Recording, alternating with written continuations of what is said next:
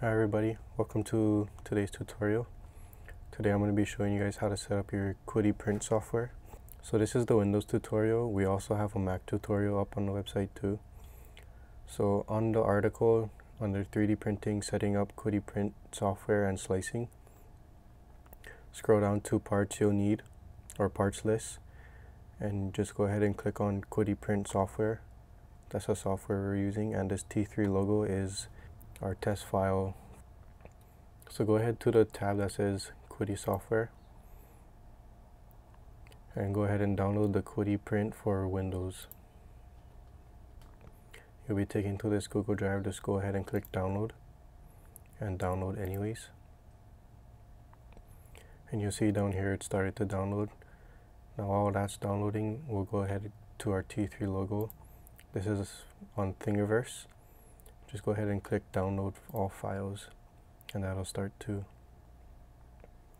Now we can go ahead and set up our QIDI software.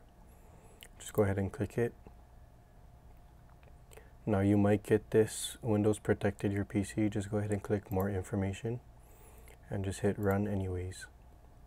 Just click yes. English, okay. Next. And scroll and agree. So it'll show you where you're going to be downloading. Just hit install.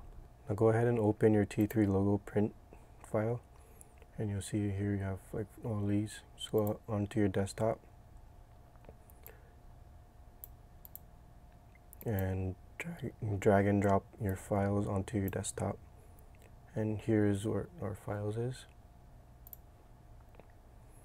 Go back to your QIDI Print and finish. You can go ahead and close that. Allow access. Now this is where you go ahead and select your printer. I'm just going to use the QIDI 1 for this tutorial, but I'll also show you the X Plus and the X Pro and how you can switch printers inside the software. So just go ahead and select printer, close.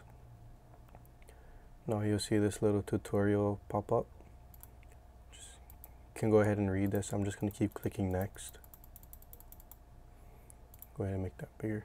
Okay, now we want to import our T3 logo. So go ahead up into this open folder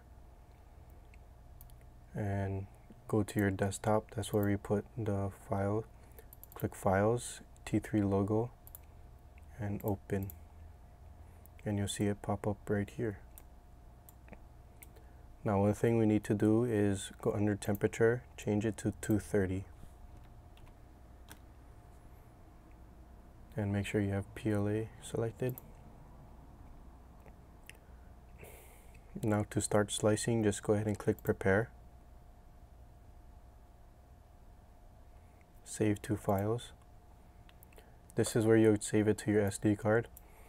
For file type, if you're using the QIDI 1, leave it as .x3g. So if you want to know how to switch printers in the software, go ahead and just head up to your where it says the printer name, click it, and you can change it right here.